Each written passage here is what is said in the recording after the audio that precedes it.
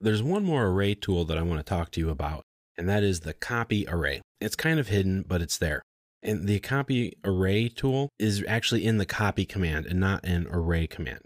It allows you to create a linear, non-associative array on the fly. That means that you can really just copy your objects many times in a straight line. Let's open up an example file. Let's open up the array example file.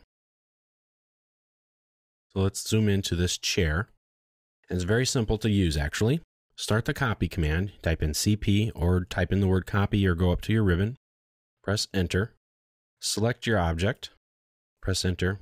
Pick your base point. And now type in the letter A. You can see it's an option on the command line. This will put it in array mode.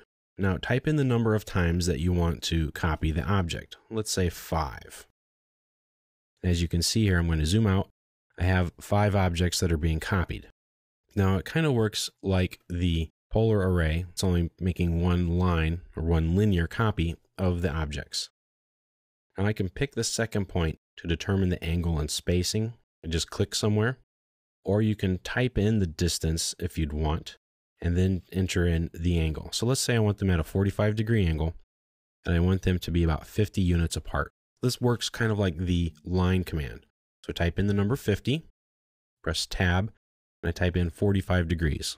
Press return. And now I'm still in the copy command, and I made all of those copies very quickly.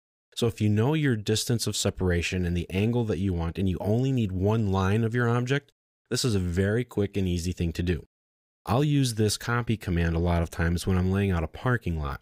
Where I'm at, the city code calls for parking lots to be 9 foot wide.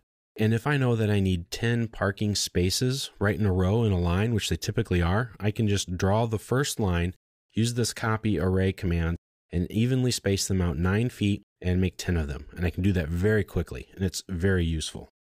Now you can also change this to work in fit mode. This mode lets you pick the start and end points of the array and sort of fills in the blank. So if I start the array option again, I type in AR for array while I'm in here. And let's say I want 5 items again. And now instead of typing in the distance, I just tell it to fit. If I press the F button, then press enter, now I'm going to the end. And then I just pick my spot.